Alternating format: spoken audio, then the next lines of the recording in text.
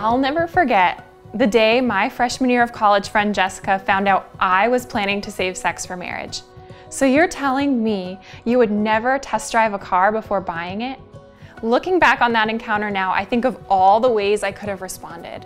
People and cars are not the same thing, and equating driving one to marital intimacy with your spouse is a huge misunderstanding of the purpose of love and sex. We don't need to perform well to be worthy of a lifelong commitment.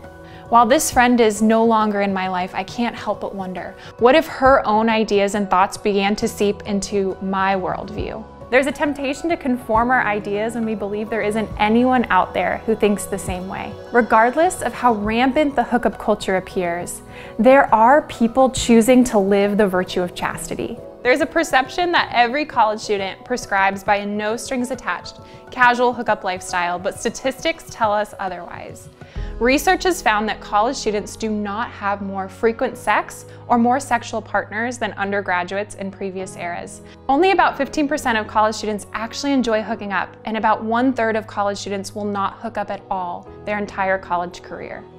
It is a lie to believe that there is no one on campus who holds the same ideals. They're out there, but it will involve a little bit of seeking. See if your campus has a Newman Club, pro-life club, or other faith-based clubs.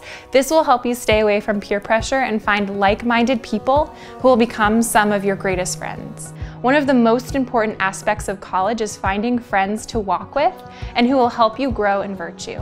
It was in college that my commitment to chastity began to be fully practiced. I had to constantly remind myself of the emptiness of living amidst the hookup culture and the pain that comes from being used. There came a point when I had to make a decision that was for my greatest good and own what I believed. My prayer for you is that you would never settle because it's popular, comfortable, or convenient. You are not alone. You are made for greatness. Hey, thanks so much for watching. Be sure to check back every Monday for more videos. But until then, click here to subscribe and here for more videos.